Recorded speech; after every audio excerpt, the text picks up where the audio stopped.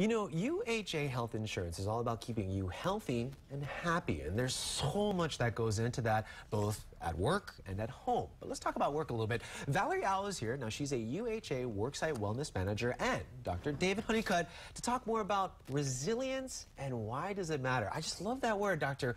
Resilience. Well, why does it matter, and what does that mean exactly? Well, you know, it's a great concept. I mean, really, if you could pick one thing to have in your life, one attribute, resilience is the idea that you can get up one more time than when you get knocked down. I love it. And honestly, if you can do that, you got a shot at achieving anything you want in life, and that's the power of resilience.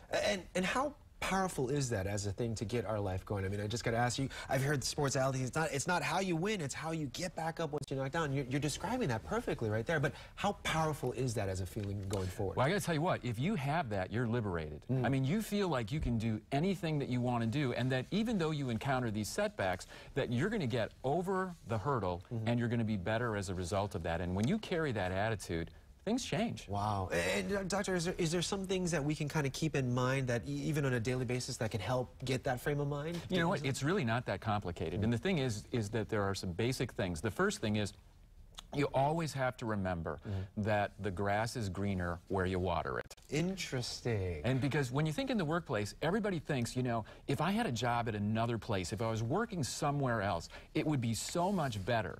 But people who are resilient, they know that the grass is greener where you water it. Where you water it. Take care of what you got to do. You and I are both sitting here smiling going, God, I'm inspired by this. Talk about how this relates, because he was just a keynote speaker at a conference that just happened. Yes, we just had the conference yesterday, and really building the culture of resilience at work is, we think, one way to help employees build better health habits. It's not just diet and exercise, it's really building that culture of resilience. Yeah, and it's everybody at work, right? I mean, one person would be nice, but when everybody joins in and buys in, it makes a huge difference in the workplace, doesn't it? Absolutely. For bosses out there, or for an owner of a company that wants to get his employees, I mean, talk to you guys, talk to him. What would be the best way and things to go forward in trying to get that frame of thinking at my workplace where I work? Okay, so we formed HHAW, Hawaii Health at Work Alliance, about 3 years ago, when we found the need just to help bring employers together to learn how to build healthier environments. We have tools available on our website, hhawa.com. We have a good source of providers or wellness providers. There's some toolkits there, some posters that people can easily implement.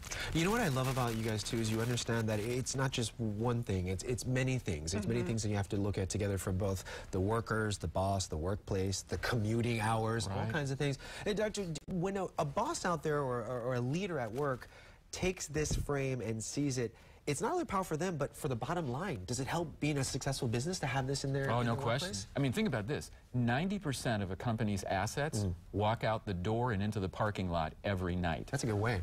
That's a good way to put it. Yeah, and the thing that keeps them coming back is a great culture where people realize that, listen, we're going to have challenges and we're going to have trials and tribulations, but we're going to get over them together and we're going to be better. And when companies do that, they become great. And forgive me for asking, though, Doctor, on the other side, if they don't, can something where an employee doesn't have that type of mind affect them both emotionally and physically? I mean, gosh, you know, you have that, you just don't want to go to work. Man, that's a great point. And we like to refer to it as suicide on the installment plan. I mean, because it's just get up, go to work, go home, and go to bed. It's the same thing, and you just different drag day. And you go lower and lower. And that's no way to live. And not when you're going to spend the majority of your waking hours at work. There has to be something better.